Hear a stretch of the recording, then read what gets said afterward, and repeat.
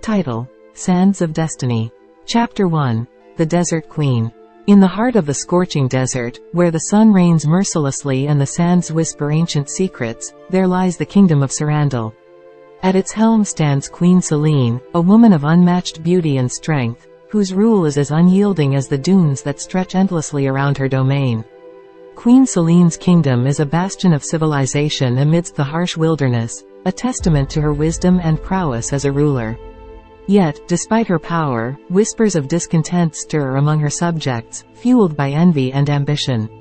As the scorching sun dips below the horizon, casting the desert in shades of crimson and gold, Queen Selene stands atop the highest tower of her palace, her gaze fixed on the horizon. She senses a storm brewing, both within her kingdom and beyond its borders, and she knows that she must tread carefully to navigate the treacherous sands of politics and intrigue. Chapter 2. The Nomads' Call. Far beyond the borders of Sarandal, in the vast expanse of the desert, a lone figure rides across the dunes on the back of a majestic sand steed. This is Zephyr, leader of the sandstorm warriors, a nomadic tribe feared and respected by all who dwell in the desert. Zephyr's eyes gleam with determination as he surveys the horizon, his mind filled with visions of conquest and glory. For years, he has watched from afar as Queen Selene's influence has grown, her kingdom expanding like a shadow across the sands. Now, he senses an opportunity to challenge her reign and claim dominion over the desert for his own.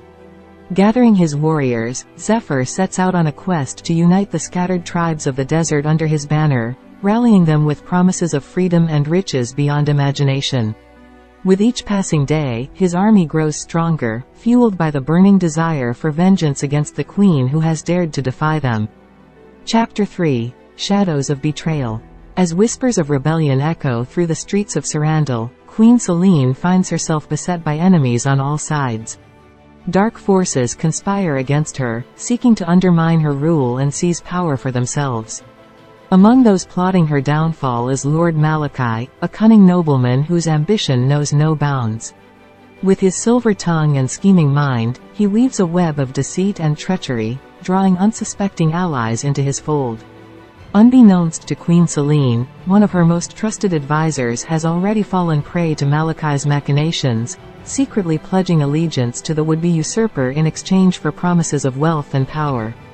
As the queen struggles to maintain order within her kingdom, the seeds of betrayal are sown, threatening to tear apart the fragile fabric of society and plunge Sarandal into chaos. Chapter 4. The Dance of Shadows. In the heart of the desert, amidst the swirling sands and howling winds, Queen Selene and Zephyr stand face to face, their eyes locked in a silent battle of wills. Around them, the sandstorm warriors and the queen's loyal guards stand poised for conflict, their weapons glinting in the harsh desert sunlight. For a moment, it seems as though the very air itself holds its breath, waiting for the first blow to be struck.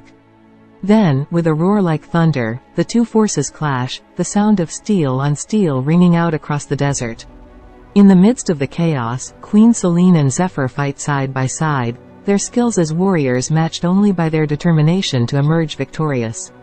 With each stroke of their blades, they carve a path through the enemy ranks, their movements a deadly dance of death and destruction.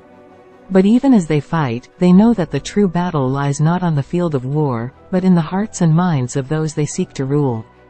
Chapter 5. The Sands of Destiny. As the dust settles and the echoes of battle fade into the distance, Queen Selene and Zephyr stand alone amidst the ruins of their dreams. The desert stretches out before them, vast and unyielding, its secrets buried beneath layers of sand and time. In the end, neither ruler has emerged victorious, their ambitions tempered by the harsh realities of life in the desert.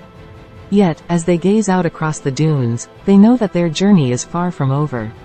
For in the shifting sands of destiny, there are no winners or losers, only those who dare to carve their own path through the wilderness and forge their own destiny amidst the unforgiving sands of time.